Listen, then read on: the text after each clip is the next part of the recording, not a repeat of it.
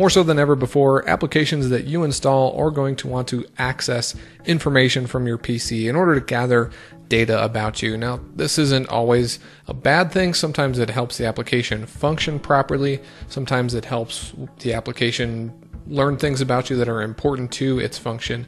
So it kind of just depends. Sometimes, though, applications ask to access things that maybe you don't want them to have access to, and you can control that from the privacy section of the settings application, among some other things. So there are some general settings here, like turning off your advertising ID, and then you can also turn off the smart screen filter. And then there's some information that gets sent to Microsoft here, like information about your typing and writing, which is going to help them improve their typing and writing algorithms. And then this feature here provides websites with your location in order to provide locally relevant content. So for instance, if you use Fandango.com to find movies, it's going to use your location in order to be able to tell you which movie theaters are showing the movie that you want nearby. Or for instance, if you're looking for a hotel in the area, the website will then be able to access your location so that it can find a hotel near you.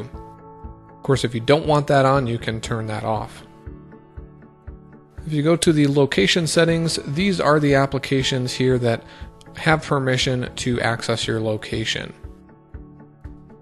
So you can turn this on or off. Obviously, weather, that would be nice for that to have your location.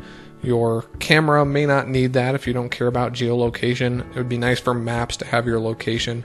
So certain applications you may not want. Maybe you don't want Facebook accessing your location. You can go and turn that off manually.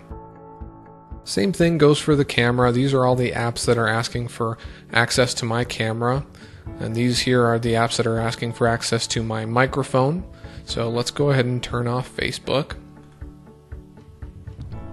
And then this is Microsoft gathering information. So it's gathering information about speech, inking, and typing. So this helps Microsoft out with their algorithms so they can better understand and hopefully better recognize language input in the future. If you don't want to participate in that, then you can go ahead and turn that feature off. Turning this feature off globally removes access to your name, picture, and other Microsoft account information to other applications. And then these here are the apps that are asking for access to my contacts. Same for calendar. This feature isn't really used yet. In the future, Microsoft is going to have an application that will allow you to send text and MMS messages via your Windows 10 device, similar to the way that iMessage works with its message syncing, its text SMS message syncing between the iPhone, the iPad, and the Mac OS X. This feature is going to be coming to Windows 10 probably not until 2016. Certain apps may eventually ask for access to your radios, like Bluetooth. So there may be an app in the future that allows you to send information via Bluetooth between different devices. So if you have an application like that, this is where you would manage access here. Background apps is another very useful feature. So these can actually affect your battery life and the performance of your device, depending on the applications that have access to backgrounding. In Windows 8 and 8.1, Microsoft restricted the number of background apps to, I believe it was 8, but that number has been extended. It looks to be unlimited here. So that's nice, but it also means that there might be a lot more apps running in the background. So some things you may not need running in the background. Get Office, I don't need that running in the background. I don't necessarily need the People app running in the background, although maybe that's doing some sort of syncing in the background.